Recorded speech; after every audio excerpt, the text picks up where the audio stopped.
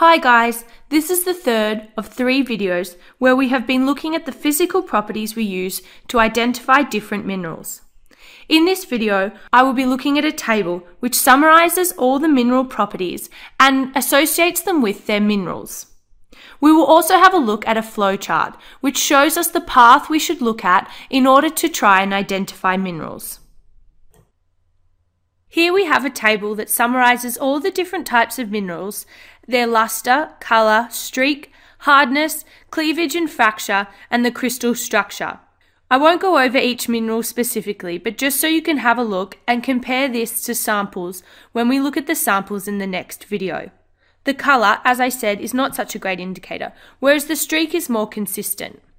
The hardness of a mineral is almost always consistent and is a good indicator of what mineral we're looking at.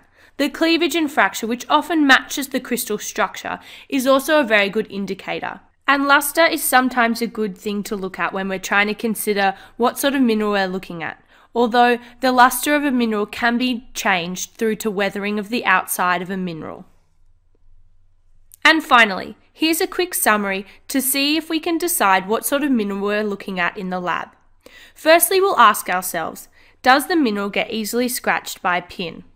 When we're looking at this question, we're actually considering the hardness of the mineral. So here we can say that all of these minerals are less hard than the pin. So if yes, our mineral is scratched by the pin, then we would ask, is the mineral pale or dark? If the mineral is pale, we would then see, does the mineral fizz in acid? And if it does, then yes, we have a calcite. Does the mineral have cubic crystals? If yes, then maybe we have a halite. Or does the mineral break off in flat sheets? If so, we probably have a muscovite mica. But if the mineral is dark, then we would see whether the mineral will break off in flat sheets and therefore we have a biotite mica, or if we have dense cubes, we may have a galena.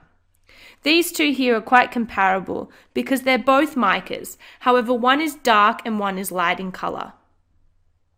If our mineral was not scratched by the steel pin, then we start to look at, does the mineral scratch glass easily? So, is the mineral more hard than glass? If yes, we may either have a quartz, garnet, or olivine. We will start to look at the colors of the crystal to decide what sort of mineral we have in that case.